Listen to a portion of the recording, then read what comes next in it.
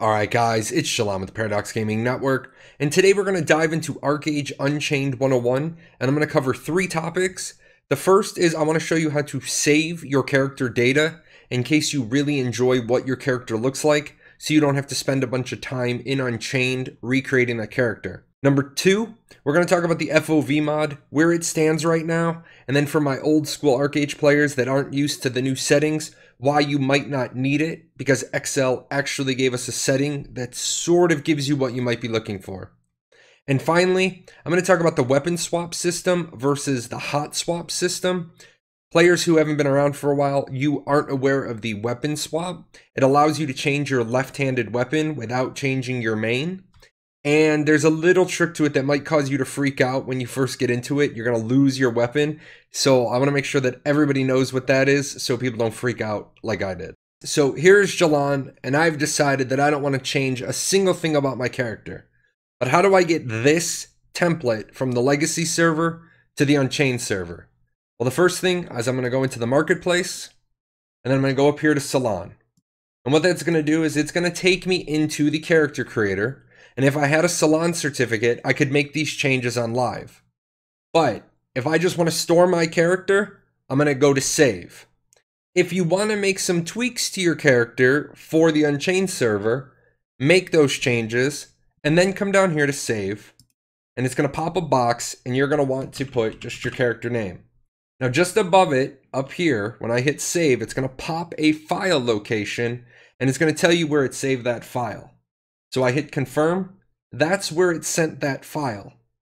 Now, when we get the Unchained launcher and we can build our characters early, or when it's launch day, you're going to come on here and you're going to say to yourself, oh, I can just load that character. When you hit load, you're going to find nothing happens because you need to put the file in the right location. So what I'm going to do is I'm going to bring this over here so you guys can see this.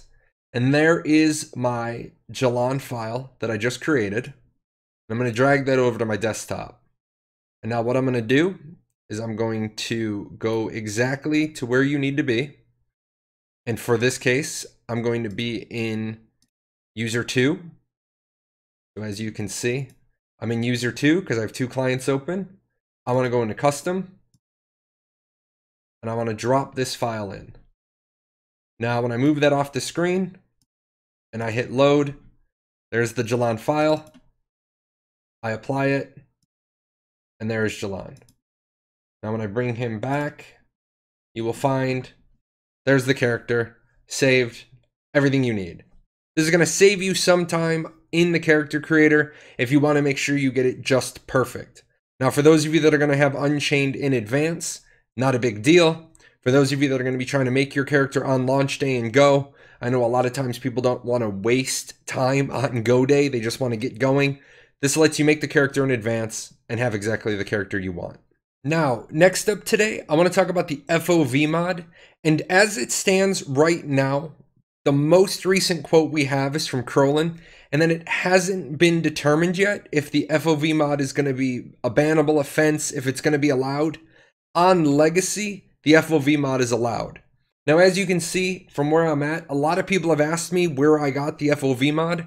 I actually don't have the FOV mod installed. So what I'm going to do is I'm going to come in here to options, and right here in the screen settings, I have 3 camera modes. I have action, classic, and wide.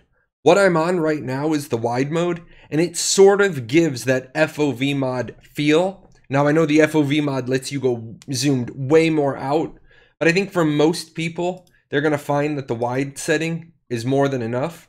This is as far out as you can get on the action setting. And then come back in here and we go out to classic. And you can see you can go just a little bit further out. But really when we come down here to the wide view, I think this gives us about what we need. If you disagree, let me know in the comments below. It's completely possible that we can shape Khrolan's mind and help guide his decision to what the player base wants. Now, I will say that the FOV mod gives you a frame of reference that they didn't really intend when they made the game. That's really not my thing to say. That's really up to the players to say, hey, we've grown accustomed to it. This is what we want. Or it's up to the players to say no. A mod is a mod, and if they gave us the wide view, the game is designed around the wide view, that should be all that we're entitled to. Alright guys, and the last thing I want to talk about today is this new weapon swapping ability. This is something that old school players are going to look at and think we got what we wanted from XL, and what we got was almost what we wanted, but not exactly. So first and foremost, we have to set up a hotkey for it. So come into options, go to character controls, and it's going to be this last option. Now, it's going to be unbound by default. I happen to use Z. Use whatever key is good for you. Now, when I hit apply, I want to try, first and foremost, to equip. I want to equip my weapons to see what happens. So I put in a club, and it goes into the main hand, only because the main hand was empty. Now, when I click on my main dagger, it goes into the offhand because the offhand was empty. Now, there is no way for me to be able to hot swap into that secondary slot, even with this system, even if I lock my club in place. So you all remember, if I click on a dagger, it's going to go into the main slot, which isn't what I want as a healer. If I were to click on a shield, it'll go into the secondary slot, because a shield can only go into the secondary slot. Now, what you want to do here is you want to right-click on this dial, and then you want to set up your gear sets. So what I'm going to do is I'm going to put in my club and my shield, and then I'm going to hit Z. They'll move over here, and I'm going to go dagger and a different shield. And then when I close this, you'll notice I have a dagger and a shield. When I hit Z, I bring up a club and a shield. Now I know what you're saying. You're saying, Jay, I'm a mage, I'm a healer. That dagger isn't going to do anything for me. So what you do is you right-click again, pull the dagger out, lock that main hand into place. So now when I go Z, it's only changing my offhand. It gives me 2 gear sets in play. Now the good part about this is I can swap between, shields, or what I could do is I could pull one shield out, I could put my dagger in there, and so in one set I have club shield. The other set I have club dagger. Now, if I need to use my Kraken shield on either build, from down here on my hotbar, I put the Kraken shield in, and I use it. Now, here's the problem. There's no way for me to get that dagger back in the secondary spot. I click on the dagger from my hotbar. It's still going to override my main hand weapon because you cannot lock the main hand weapon into place. So hot swapping from your bar will still override your main hand weapon. So it does become problematic, but it's what we got. It allows you to have those 2 different builds. And so in my case, I'm going to put my dagger back up here. So really it's going to become an episode of training yourself.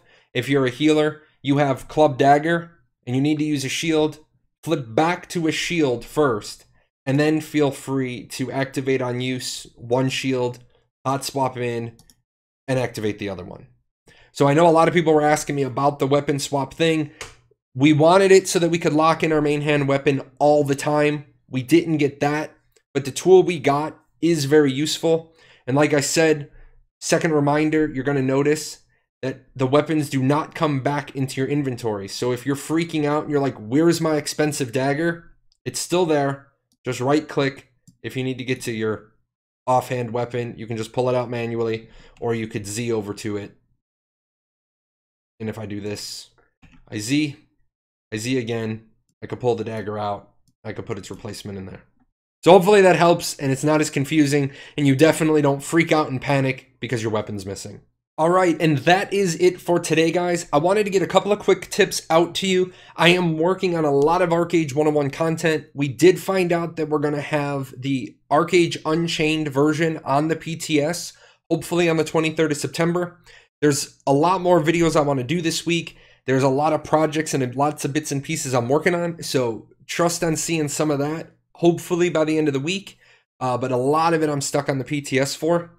I will let you know that I am starting baby steps, the Archeage Unchained website, so you can find the video library, the timestamps directly to topics over there. It's a really rough work in progress. If you have any suggestions for me, please let me know. If you want to contribute, please let me know. I'd love to get that stuff up there. I'm busy making lots and lots of content, lots of streaming, so the website is actually the tertiary thing. It'll get done as it gets done. I'll try to get it up to date as quickly as I can. That's it for today. Just a reminder, I am streaming regularly now, 3 days a week, Monday nights, Wednesday mornings, and Friday afternoons. I will see you for my next live stream, and make sure if you've got any questions at all, leave them in the comments below. Take care. What are you still doing here? Nobody ever stays this long. This is the end screen. Well, since you're here, there's a couple other videos I think you should check out. And all those names? Those are my patrons over at Patreon. I couldn't do this without them. So, big thanks to them for all their support.